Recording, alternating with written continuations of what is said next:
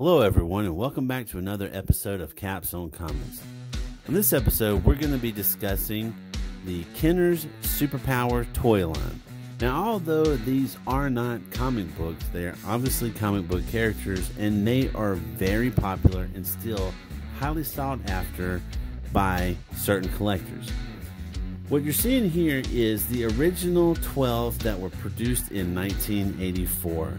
These are the first 12 that I bought that even though I expanded my collection to all of the ones produced, these are the only ones that I have kept over the long term. What I'm going to do is I'm going to walk you through some of the variations that you will see. These toys all have slight variations. While you will see some that have 12 back, some with 23 backs, and some with 33 backs. The Superman is a 12 back with the toys on the back. The Batman is a 23 back with toys. Robin is the same. It's another 23 back with toys. But you can get all of these in 12 and 23 backs and 33 backs too. Here we have Green Lantern with toys in a 12 back. Another Flash with a hole punch, 12, and toys. And then we have Aquaman, free poster with a 12 back. Okay. Now we have Wonder Woman, a 23 back, unpunched with toys. And by unpunched and punched, I mean if the hanger tab is there. So this is a punched Hawkman 12 back with a free Steppenwolf nail-in. So right now we have three different variations of the 12 back. Alright, here we have Lex Luthor, unpunched with Steppenwolf. Brainiac is next. 12 back, unpunched with a Steppenwolf mail away. Now this is the only one that I still have that is still a Canadian, my Joker. It is a 12 back Super Poisson, unpunched with a poster giveaway. And lastly, my Penguin. Yep, an unpunched Penguin, 23 back. The one I paid the absolute most for in this original 12 collection. So now I'm going to show you pictures of what my collection used to be like, but and it's what I hope to get my collection back to be.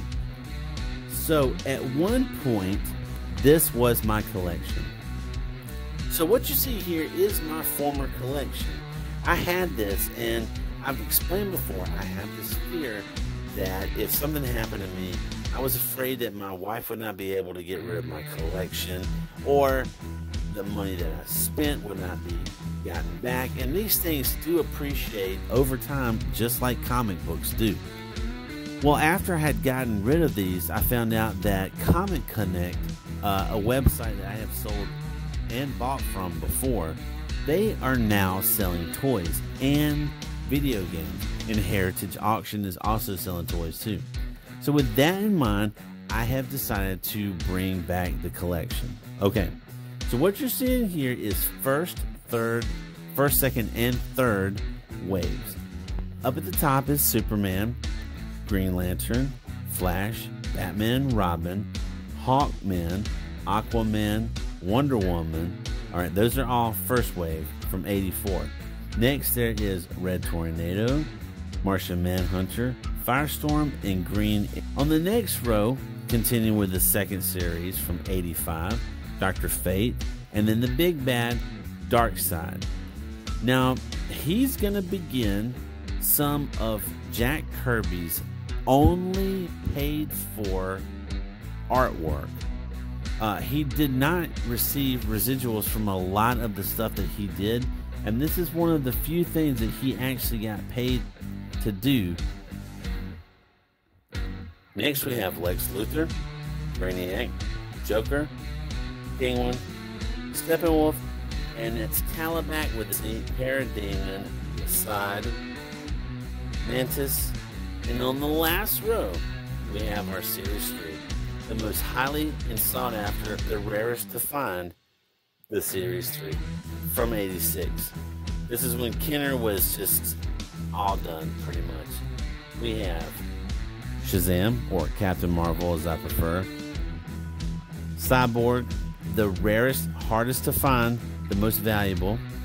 Then there's Golden Pharaoh, Cyclotron, Orion, Samurai, Mr. Miracle, Plastic Man, Mr. Freeze, Terror, and then a custom-made Clark Kent. I used to be on some forums, and there was one guy that used to make these card backs, and it was really awesome. So I'm hoping that I will be able to find him, or at least someone like him that's doing this again. That would be really great to have another one of those. So besides just collecting the actual toys themselves, I wanted the playsets. I wanted all the vehicles. And even though they are ridiculous and most of them don't work, with the exception of the Batmobile, I had all of them except for the Batcopter. So after I had decided to get rid of them, I got rid of every one of them except for the original 12, plus 3 of the most valuable sought after ones, including Shazam, a personal favorite of mine, Cyborg, and Mr. Freeze. These are very expensive ones.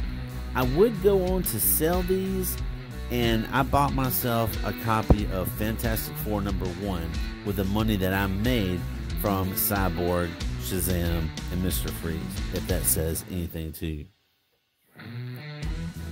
Of all the stuff I got rid of, I did keep my autographed copy of this Superpowers advertisement by Jose Garcia Lopez. He's the one whose artwork is on all of these, and it's amazing. He does such a great job. So, that's the collection. Stay tuned as I purchase more, and I will be adding them to my collection. And each time I do, I'll let you know. And be sure to subscribe, give me a big thumbs up, and leave your comments in the comment section. Thanks. We'll be right